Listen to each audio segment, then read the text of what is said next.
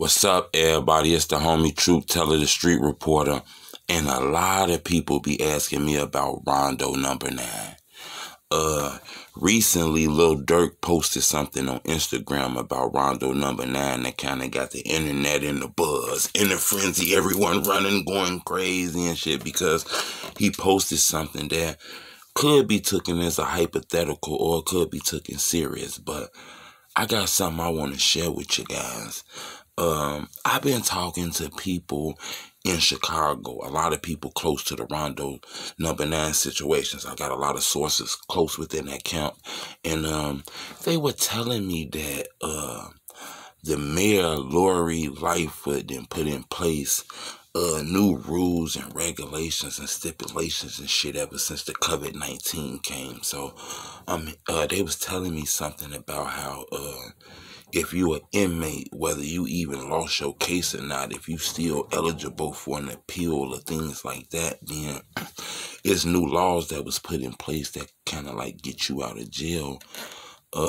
If you know what I'm saying, to contract the COVID, or if you at risk or something like that.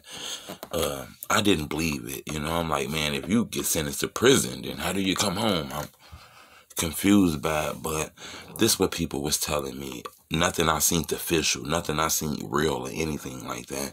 But I'm just sharing that with you now just because Durk posted in his story something like, would you be surprised if RondoNumbaNine came home tomorrow? Something like that.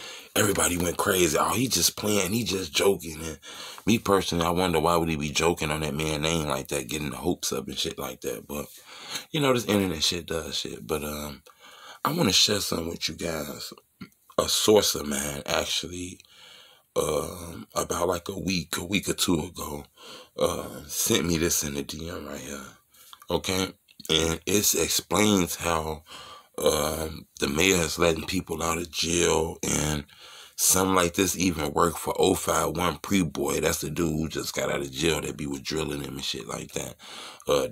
This is public record. They clearly posting that he out of jail and shit like that. Now, I'm not sure if it's the same thing. I don't want to link it. I don't want to make up any rumors, so bear with me.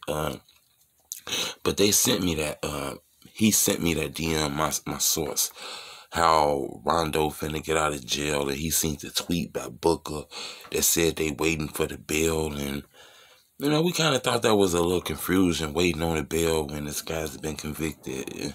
Thought it was confusing. So now that we see Lil Durk posting that in his story, kind of, you know, got the internet in a frenzy. Now, I don't want to start any rumors or nothing, but I just wanted to show you guys that I do be getting this kind of information, and I never made a video about it because I just thought it was the rah-rah information. But now that Durk kind of posted that little rumor himself, I thought I was able to put my little edit on rumor to it though. But I'm hearing something about COVID now. I don't know if this is the truth.